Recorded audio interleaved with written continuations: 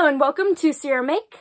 Since you guys liked my frog plushie from TikTok so much, I thought I would try to make another stuffed animal. This one isn't going to be something that I saw on TikTok. I just did it because I felt like it. But it's still a stuffed animal, it's still a plushie, it's still squishy, so let's get into it. For today's mushroom plushie, I didn't have a pre-made pattern to use, so I thought it would be fun to try and make my own pattern using a method that I saw once on a TikTok. And for the life of me, I could not find that same TikTok, so I was just guessing at the method, and I definitely did something wrong. But I remember the TikTok had tinfoil and that they molded the tinfoil, and then they might have put saran wrap on top of that and then the tape, but I just did straight tape over that, and then I marked out where I wanted the cut lines to be, and I tried to cut it out, and because I didn't put anything between the aluminum and tape, the tape did what it does best and stuck to the aluminum, and basically, it didn't really work, and I guess I got some forms out of it, but it was just kind of a rough shape, so it didn't really work. Anyways, that's fine, because luckily enough for me, it's not hard to guess what the forms for a mushroom plushie would look like. Basically, you just need the base bit, I guess that's called the stem, and then the cap. And so it's basically going to be some rectangles and circles and I guess a cone for the top of the mushroom. So I'm just going to try and draw that out with a rough sketch, and we will just use that to make the mushroom pattern. This mushroom will be able to fly with how much I'm winging it. If you don't want to just wing your mushroom plushie pattern like I am, don't worry, there is a ton of them online. Just Google mushroom plushie pattern and you can either buy them or there's some for free.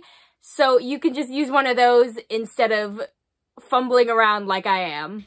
Anyways, now I'm just cutting out the mushroom pattern and checking to see if some of the parts will fit together, like there's not too much extra length in some areas. But as I was doing that, I got an epiphany.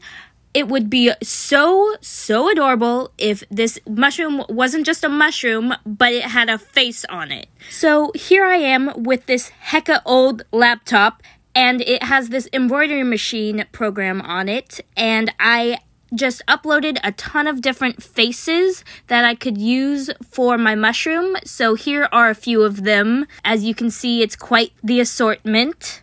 I didn't end up using this particular face, but I am going to show you just a quick overview of how I put this embroidery piece together. So the machine basically takes your stock image, and I just cropped it right here, and it picks out the colors and then turns that into a stitch file that it then uses on the embroidery machine. I don't really know how to explain it. It's a whole other program, and I'm not going to go into depth with it, but basically it takes my image and turns it into stitches, which is super cool. So I just sent that over to the embroidery machine, and now I'm going to prep my fabric. Here I have the smallest embroidery hoop that I can use on the machine, and I'm laying out my fabric, and I'm going to put this tearaway stabilizer underneath, which kind of holds the fabric in place and makes sure that your embroidery, doesn't get stretched any weird way. And now I'm just smoothing out the upper fabric, making sure that it's flat and also that the direction of the fur is going the way I want it to. And now I'm just going to tighten up that loop with a screwdriver so that it's secure and put it on the embroidery machine. I'm going to use one of these pinks for the blush and then a black for the eyes and mouth. I think I'll use the darker pink because it shows up a bit better. And there is our face. Ignore the mistake right there. Let's cut it out. The parts I'm going to cut out of this tan fabric is the stem pieces and the underside of the cap. Don't forget to include your seam allowance, and let's cut this. There, those pieces are cut out. Now I need to cut out the cap, but I realized I forgot to tell you what fabrics I was using, so I'm going to be using this tan for the base. I'm also going to be using this white fur for some of the spots on the cap, and I'm going to use this red fur for the cap. Basically, I'm using these colors because they are the only furs that I have in colors that kind of suit a mushroom look. I'm also going to be using threads that match the color of the fabric as close as possible. Alright, now we can continue on with cutting out the cap in this red fur.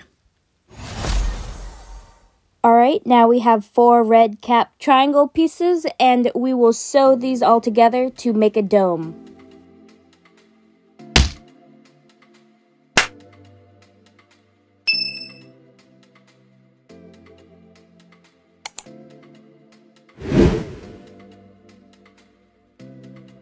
Okay, now I have my white spots pinned to my red dome, and I'm going to use a white thread to zigzag stitch all around these white spots to hold them in place.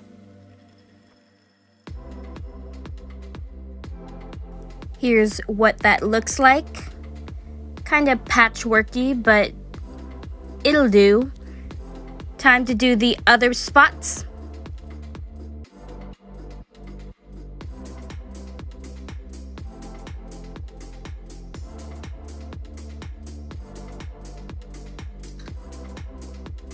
And onto the stem.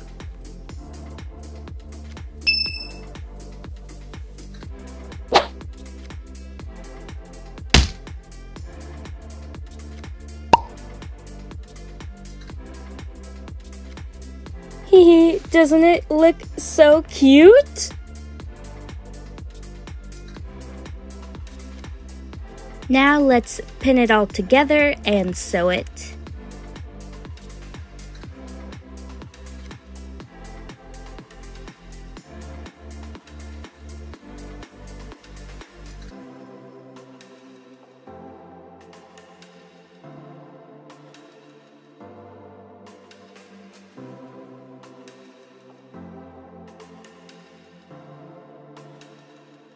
I accidentally made the dome circle a little bit bigger than the inner circle, so I had to account for that by folding in some of the fabric and stretching the inner circle. Now that it's sewn with a little gap in the side, we will flip it inside out.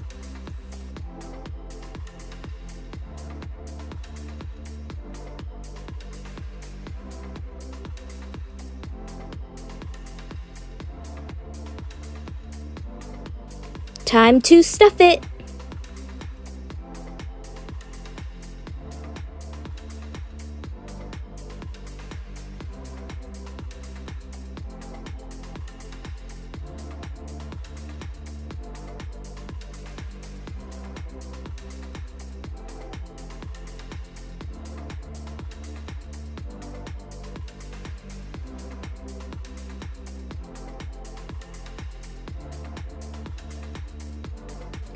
Lastly, let's hand stitch the gap closed.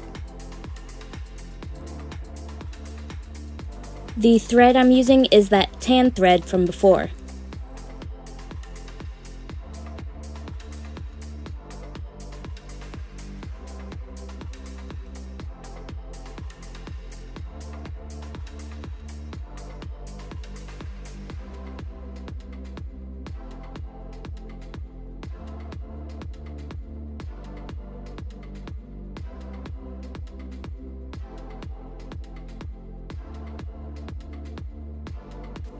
And there's our finished squishy. Of course, you gotta squish it to make sure that it is really a squishy.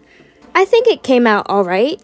I mean, you can tell I didn't use a pattern for this because it's a little lopsided in some areas, and, you know, it doesn't look exactly like I was hoping it would. You know how mushroom caps kind of curve downward, but that inner part it looks more like a ball on top of his head than a cap, really.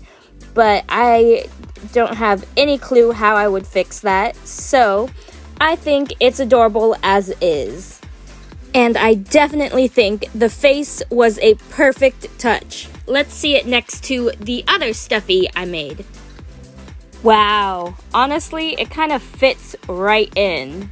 But let me know what you think in the comments down below, and also let me know if you like watching me flail at making stuffies or stuffed animals, or you don't want to see me ever try to make one of these again. Please tell me in the comments down below. And be sure to hit the like button, share this video if you thought it was cute, and subscribe because I post every Friday at 3. Thank you for watching.